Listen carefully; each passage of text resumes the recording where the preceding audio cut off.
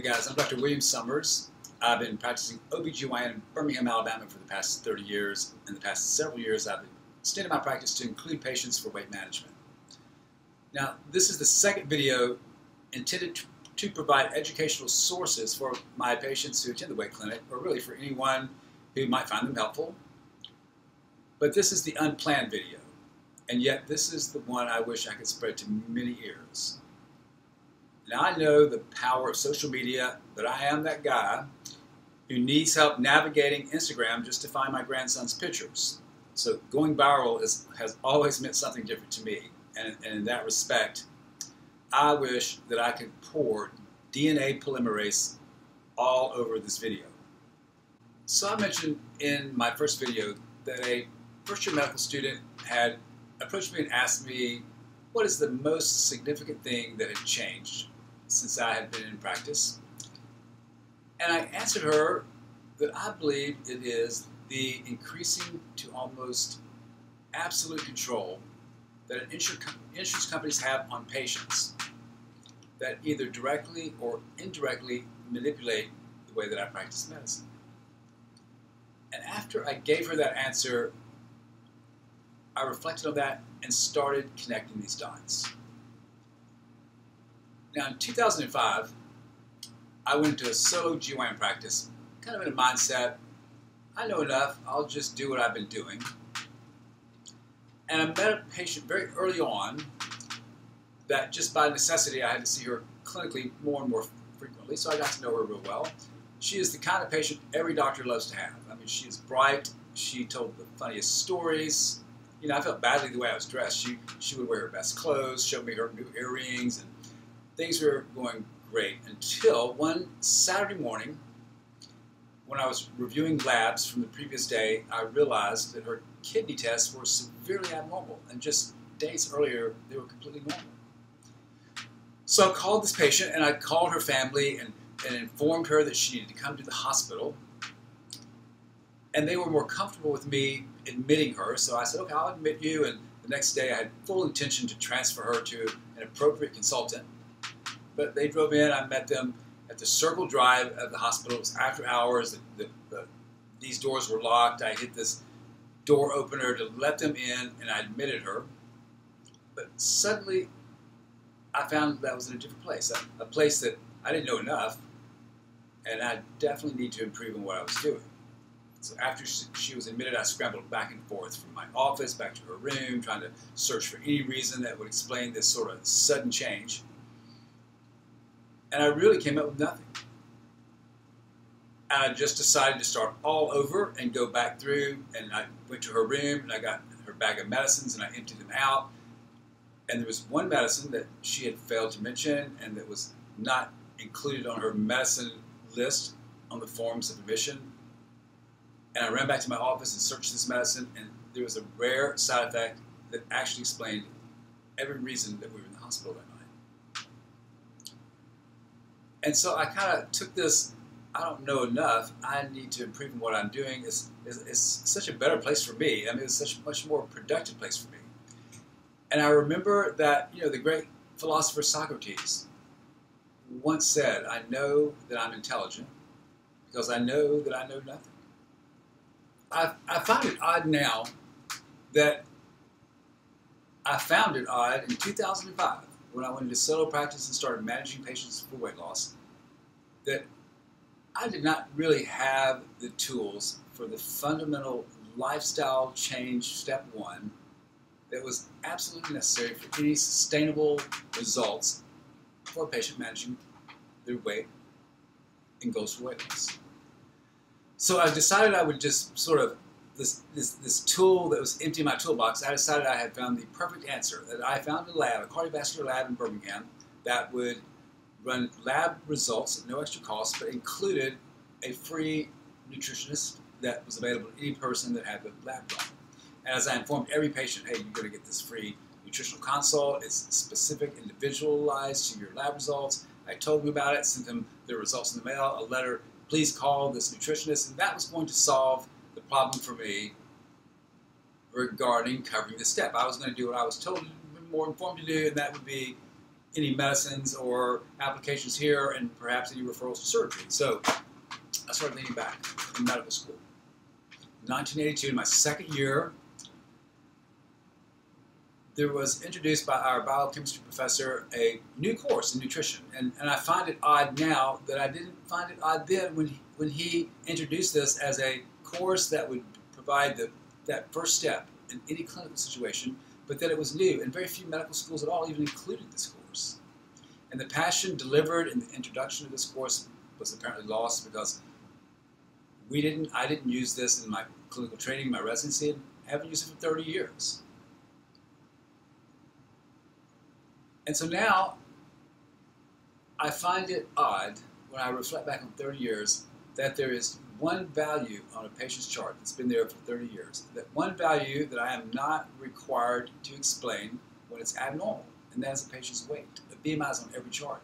And whether it was blood pressure or a clinical finding or lab or radiograph, I was required to explain it, repeat it, manage it, or refer it. Every single number except for one for 30 years, and that was the patient's BMI. So it's not odd to me now that obesity has risen from 12% when I was in medical school to near 36% here in the South, in one state at 38%, and that obesity has become the second leading cause of preventable deaths, only behind cigarette smoking. Well, I find it odd now that I never found it odd before when I think about insurance companies' denial of including these fundamental steps for patients for weight management. You know, for many, many years, discussing any patient obese was just considered a character flaw, it's their fault, go deal with it.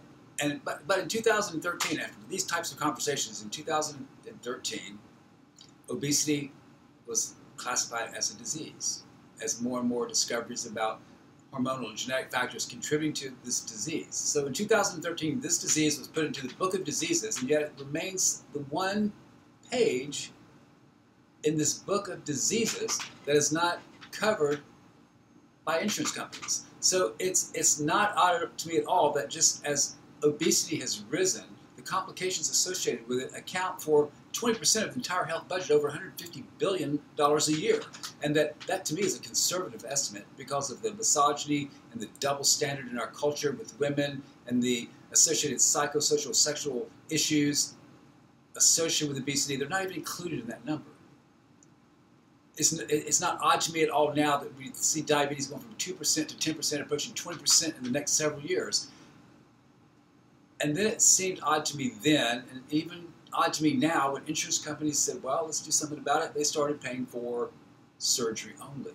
And where all disciplines are looking for ways for less invasive procedures, lower risk procedures to have quality outcomes with more conservative managements, the surgery in obesity management is skyrocketing because the patients are told, this must be the best. My insurance will pay for this. And now I get this patient that should seem odd to everyone because a patient comes to me when they're required to have this 6-month management in a weight loss. They come to me and say, doctor, I'll see you for 6 months. Please don't help me.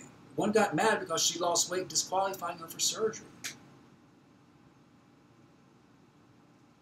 So now, going back to the patients that I thought I had the perfect solution, I found a lab providing this nutrition consult for every person, no charge. And this could be done in person. It could be done over the phone. It could be done before work hours, after work hours, even on Saturday. And I was so eager when I drove to this lab to get the results of the first 1,000 patients that I sent lab work to see if I could correlate some type of assessments that I could use for future patients. And I get there thinking I'm going to review 1,000 patients, and only 30 people took advantage of the free nutritionist. And I was blown away, and now I found it odd that I was blown away because why would they think it's important? Obviously, doctors don't think it's important. We don't discuss it ever with a patient. Medical schools don't think it's important. We didn't get trained in this step one. Early education, public high schools and elementary and middle schools don't think it's important. We didn't have any literacy in nutrition. And obviously, insurance companies don't think it's important. We don't reimburse for that. Basically, we have sent a loud message. It's your fault. It's not our problem. Figure it out. Deal with it. And basically, because of who you are, we're going to treat you differently. You're not like the other diseases. You get to be treated differently. You know, I was thinking about this book as a kid, Connect the Dots. All the dots are on the page. They're easy to assemble and just find a result. And I think there's a message that there are dots on all the pages of our lives that should be examined. As Socrates himself said, an unexamined life is a life not worth living. And to me, I think he's saying connect the dots. That we all have different dots in our lives. And I started reflecting on my career as a doctor for 30 years and how many patients I've seen and talked to that have come to me and have been dismissed in doctor's offices or in clinical settings because of their weight. Some I referred for orthopedic evaluations and reproductive evaluations that were, when they entered, just said, go lose weight. And I acknowledged that, but I never acted upon it. And I owe them an apology.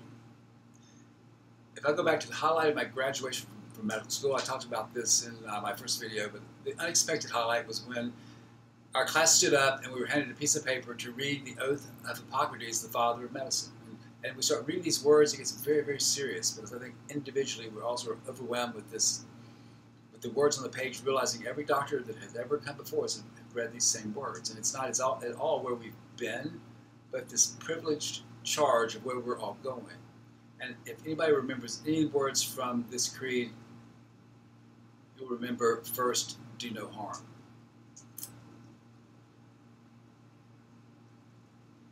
Discrimination. To me, the ugliest word in the human language is much greater than 4 letters.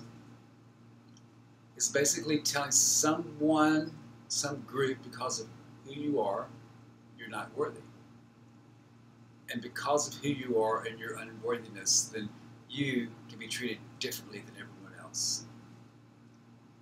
And the evil in that is perhaps the biggest evil in all social parameters that have ever existed. The evil of which, if it could be eliminated, would probably have all other social strata just fall in place. And in recent weeks, while thinking about filming this video, I have asked patients in my clinics, sometimes individuals and sometimes in groups, if they had ever felt mistreated in a clinical setting, a doctor's office, a hospital, or lab, mistreated because of their weight. And unsuspecting, I have had the most unbelievable, overwhelming stories from people. The faces, the fractured faces, the tears, the heartache, and describing experiences, not in public places, not in fashion boutiques, not in airline seats, in the doctor's offices and the clinical settings. It's been blistering to hear. And we think about the walls of the medical institutions should harbor a place of safety for anyone disenfranchised. It should not be the source of that person. Never. We all doctors see patients who've been told they're unworthy, knocked down, disenfranchised, marginalized, and maybe we don't have a medicine or a surgery for them, but it may just be the best medicine. It's free. It's certainly not generic. Just to tell that person, that you're awesome. And it's truth, they are. And because a person who has come in and says, I am unworthy because who I am, has no place to go. They can only say, I can't.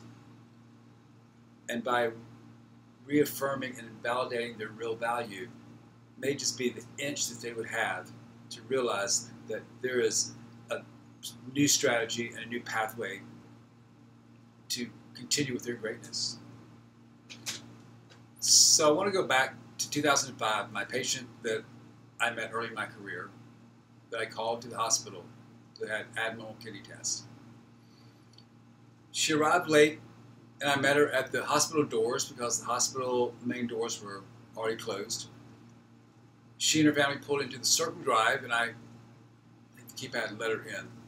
Except I had to wait a while after I hit the door opening because it took her a while because she was actually too large to actually walk. She had to assist her with a wheelchair. She was wearing her best clothes, one of two oversized t-shirts, and she had on the same earrings from a thrift store. And I had been calling her all day, begging her, and finally convinced her to come to the hospital. But in the visits I was seeing earlier, when I was seeing her, were at her house. I had been notified by some family and friends of hers that she had given up on going to a doctor's office or a hospital because of the way it made her feel. And as badly as she felt that day, it was not near as bad in her mind how she would feel coming back to a hospital or doctor's office. And it wasn't verbal shaming, it was body language shaming. Checking in at an administrative desk, or the people in the hallways, and the lab, the x-ray technicians, the eye rolling, and the way that she was disengaged while other people all around her were totally engaged. It was an evil that she felt. And like the dots of these circumstances before her, and one of the biggest dots in my early career, I owe her an apology, because I acknowledged that. I knew what was going on with her and didn't speak out, because with increasing this knowledge from going from this place, I don't know enough. I need to know what I'm doing. I need to expand knowledge. Creates a place where I do at least know enough right now where I must do something, and that's called passion.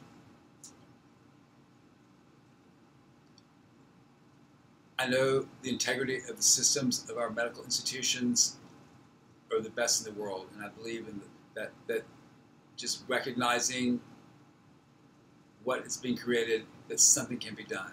I believe we all exist in a very good comfort zone. I know enough, I'll just do what I've been doing. And I would just want to push that into I don't know enough, I know I need to be doing more. And somewhere in those discussions, if this could land on somebody's desk or conference room table, to create a place where somebody could feel like they must do something in a form of passion, then that would be my desire for this video to go as viral would take it. And so I realized that within the health institutions and the allied sciences, with the public educators and legislators, that we can form goals and plans of change and institutions that will bring us out of this place of evil. But we can all be at the circle drive. But the insurance companies, you're going to have to hit the button on the door to let us in, because we can no longer accept that we're not worthy to be treated the same. We are the exact place where unequivocally, absolutely, we prove equality to everyone just by the genetic coding, and the sequencing of our DNA is the same, and everyone deserves that respect. And it is not odd at all to me at all, that two of the greatest figures in the last generation had their own dots to connect in their own lives to create such greatness for the world, had this one dot that connected them. Albert Einstein: the world will not be destroyed by those who do evil, but by those who watch them without doing anything. And Dr. Martin Luther King: to ignore evil is to become an accomplice to it. The evil, when we recognize it, needs to be changed. Discrimination eliminated off the planet, and certainly in the place where evil has no place, but only a safety and a refuge for anyone that ever experiences that from anyone else. Thanks for watching.